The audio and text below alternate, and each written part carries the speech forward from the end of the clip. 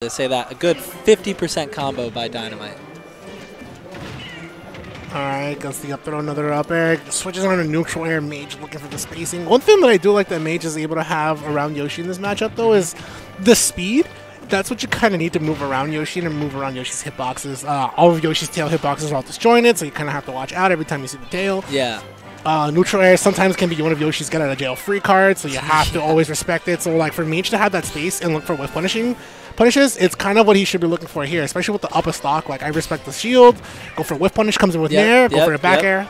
Just bleeding him dry at this point. And, you know, we're talking about nair. We can also talk about that double jump. That super armor getting him out of a lot of combos. For instance, the kill confirm up throw up air for Inkling is not true on Yoshi, precisely because Yoshi can use that double jump to get out of any of those bad situations. Yeah, goes for the back end. There's the corner carry. Mage with the ledge in play. My God. And I like the fact that he's moving, but immediately Dynomite has to respect the looming threat that is back air. It may not kill, but it's going to put him further off the stage and then reset the edge guard again, and as we see here. At 151, it might, especially being at the ledge. Oh, no regrab. Oh, wait for I was going to say, yeah, he waits for the pop-up. He loves waiting for that. Gets a little extra percent, and then boom, boom. You know, I used to see him, you know, if he really is feeling himself, he'll do the down B after it all the time.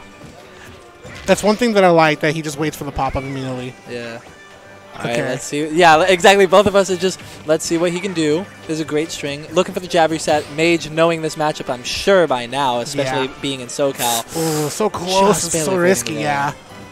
But, here's the back air. Mage sets up there with the ink bomb. I'm sorry, the splat bomb. Pretty good because you do cover the platform there. Double up air. 3 up airs and a triple up air in the road. I hate to be the commentator that says, but that's when things start to look a little bit even there, especially with how strong Yoshi is. I feel like that's such a commentator cliche, like, oh, even technically even percents. Yeah. I will say, I mean, if Dynomite keeps the momentum. Oh no. You're not wrong. Oh, yo, he was able to just barely. No. Uh-oh. Splat bomb covers the high option because he knows he's going to force him to go low. Wow. Incredible weaving by Dynomite. Wait, patience. I was going to say. There it is. It was patience more from Mage rather than Dynomite, simply because at that point, you have to be careful with how you mash. Because Dynamite's been so tedious at understanding, like, okay, I have to mix up the way I'm going to get this punish after the egg pop. So Mage's opportunity is he's going to have patience. I have to have twice the patience he has. Right, exactly. And you notice he delayed his mashing and potentially didn't mash as fast. And what I had said in the second stock, if you notice, he went for that down B. Yeah. He wasn't playing around. He wanted that kill and he wanted it quick. And unfortunately, it cost him the first game. But who else can bounce back but USC, Fly Society, Dynomite. Yo, man, I got to put that in the sponsor here in just a second, but let's get into the next match. For Dynomite, it's kind of understanding Mage's spacing, for sure. Like, and when I say spacing, it's more about his ability to whiff punish. Yes. So for him, like, that's how it's going to have to just work out. Yeah, and you know, it really is also a question of how early he can kill this Inkling. If this Inkling is living, you know, past 120, if this Inkling is living 150, 160, that's so much extra needling and percentage that that Mage can use to build and snowball the advantage. Yeah. I'd be interested to see what both of them think this matchup is.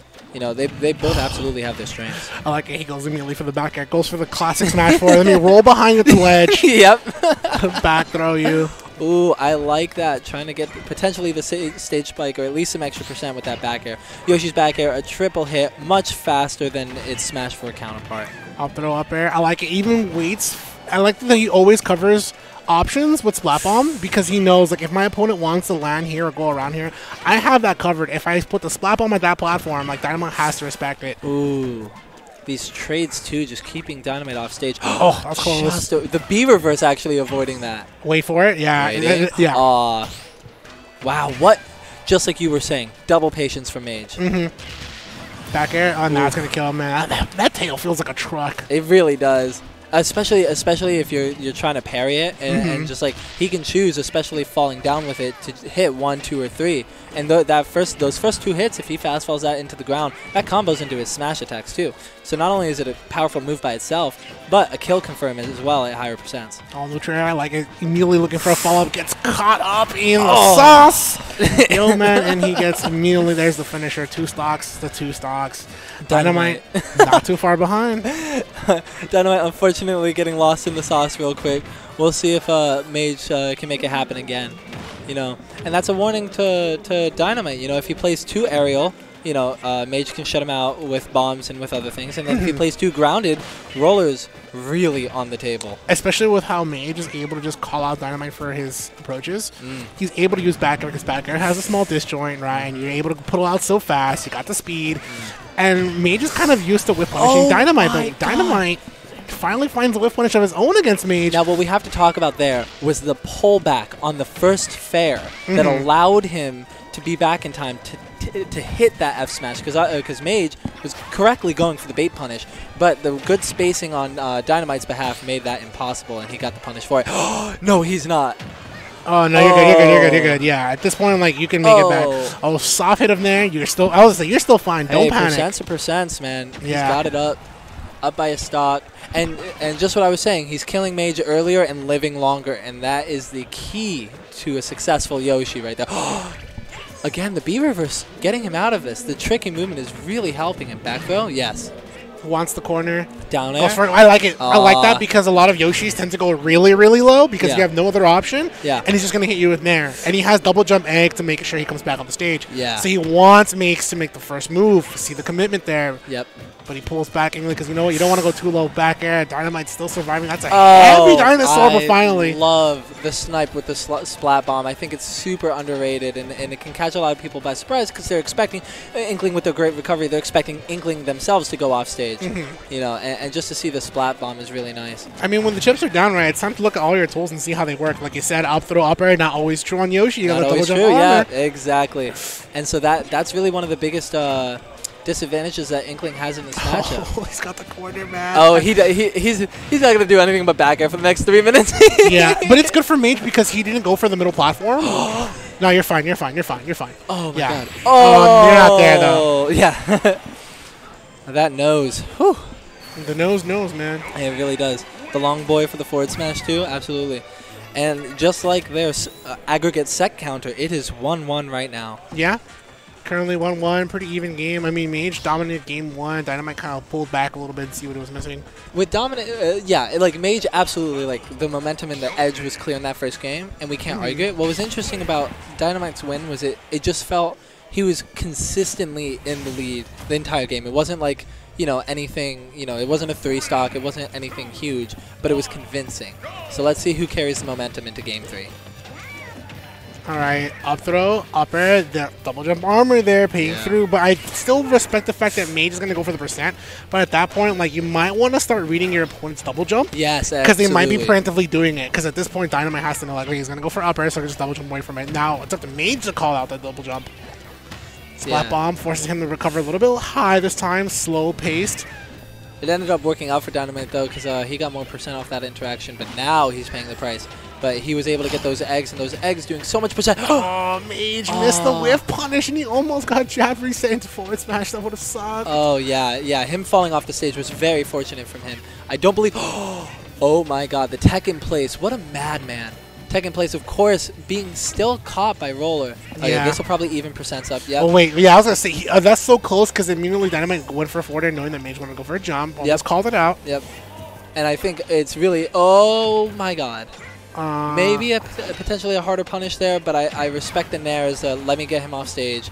And let's repeat the process and a drop Nair. I mean, a drop air. I mean, he knew that Mage didn't want to go for that low recovery anymore. He wanted to go for the high recovery. Yep. Wow. Oh, that's it. We saw the mashing, but, you know, a valiant effort, but spare your controller. Maybe like, I don't know, 150% and up, unless they really mess up. Spare your controller. Up air, oh, so close. I know. I was ready for the ladder combos, the Yoshi ladder combos. Wow, just and you know, I don't even know if he cares too much about whether that fair hits or not, because if Mage doesn't want to be spiked, he has to recover low and has to give Dynomite the better positioning for that exchange. Back air, gets the grab here. Up throw into another up air. I'm telling you, man, if Mage wants to make sure he has Dynomite on check, it's understanding the fact that he's going to go for that double jump. Yes, the up air, up tilt, the up tilt, up air, not killing. However, up air at the higher portions of the stage absolutely will start killing if he doesn't go for up smash instead. Oh. 142. What won't Inkling die to at this point? Even strong hit nair at the ledge might take it. Back air, that'll do it, yeah. Only the last hit, too. Sending him far up. What an angle, too. It's tough, too, because like the way that hail hits you, you usually expect to be sent straight back, but you're actually sent like on a 45-degree angle. Upwards, too, yeah. And we see Mage. Oh, that's big! And he got so cocky with. I respect him because he wanted. he felt the finisher like dude, he's feeling it.